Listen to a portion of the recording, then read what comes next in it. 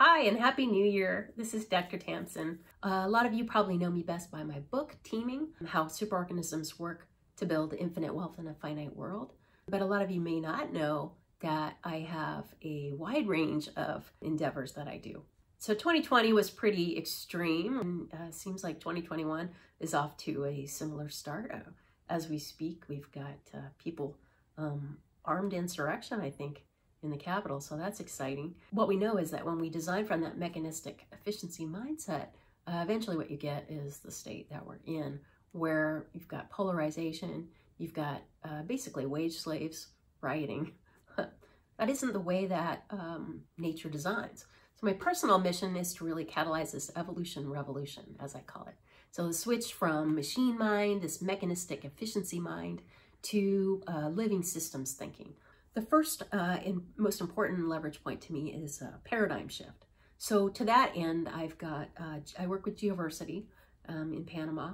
I'm the Dean of Biocultural Leadership there, and we're working to develop the leadership of tomorrow that can engage in biocultural renewal in an intentional way. Build Borrego Institute for Living Design, which we're launching now in the Anza Borrego Desert near San Diego. That is a Geoversity project. Borrego Institute for Living Design and Geoversity both are aimed at that paradigm shift. The second leverage point that I see is echoed in all the UN materials in the classic work by Paul Ehrlich. Education of women and girls, an opportunity and equal representation of women and girls is a top leverage point, if not the #1 leverage point on climate change and a lot of the problems that we're facing in the world today. And that's really an issue of collective intelligence. Human superorganisms, any superorganism, they gain their abilities collectively through that collective intelligence, through sharing and communicating and having a purpose and a set of simple rules. So in support of collective intelligence and specifically including women and girls' voices, I've got the Bonobo Revolution with the Floppy Tip Flo and her badass biker gang of bonobo babes. Yeah, we have a t-shirt. You're gonna want one of them. That's just terrific. We do podcasts, we do interviews with incredible women and women's allies. It's a great initiative and a lot of fun.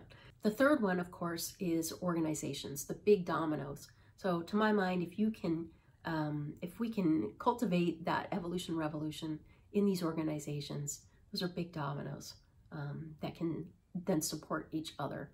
And that's how we get flip on the system. And you'll be really excited to hear that I have a new book coming out, The Teaming Transformation, which is much more applied than teaming. Teaming's a bit philosophical. This one's gonna be straight to the chase for busy executives. How do you team? How do you align your business with evolutionary thinking and evolutionary processes so that you can enhance diversity, enhance its expression and inclusion in service of co-evolutionary cohesion that allows more possibilities and more innovation.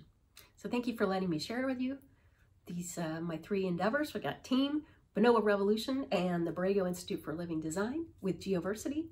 I hope you'll come into my ecosystem. Probably you've come in through Teaming, most likely, but I welcome you into our larger ecosystem with the Bonobo Revolution, with the Borrego Institute for Living Design. It's going to be a real creative endeavor with science, art, and mythic story. It's going to be very exciting about biocultural renewal. So how does biocultural renewal actually occur, and how do we cultivate biocultural leaders that can make those changes in the future?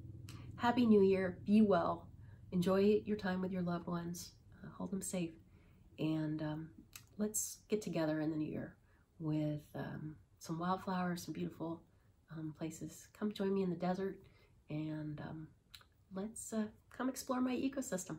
I look forward to seeing you. Thank you.